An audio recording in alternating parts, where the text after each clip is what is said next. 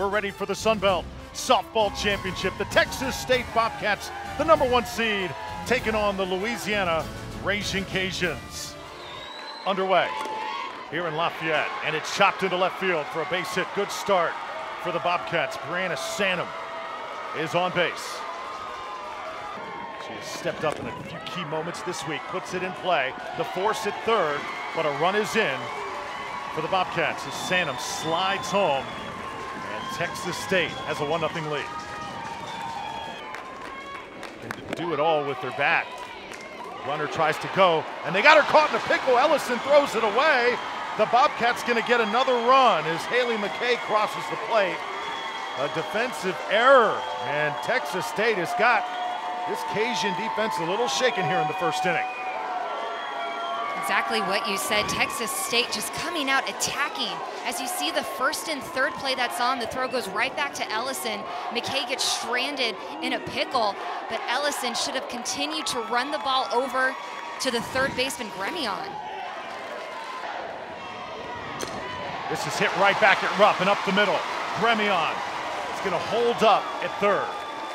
Watts now trying to induce the throw, and she is into second. And this crowd is loving it in Lafayette. Second and third for the Cajuns. Put in the air. This is going to be a tough play. It's going to drop in center field.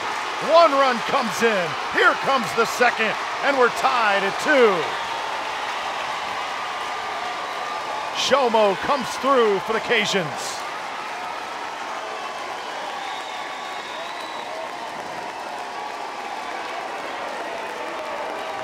If you're Randy Rupp, you are upset that this is how the ball game gets tied. You throw a great changeup. Shomo gets his ball off the end of the bat, and the aggressiveness by the center fielder McDowell tries to make the diving snag. Right fielder Klein going to back her up, but it tips off McDowell's glove and scoots over into right field, making it easy for Watts, who was on second base, to score. 15 career all-time with 36.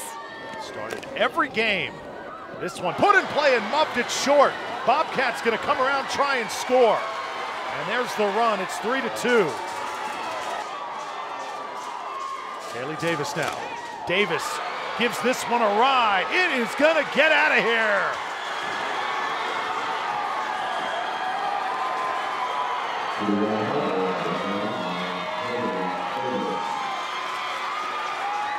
A 2-run shot for Haley Davis.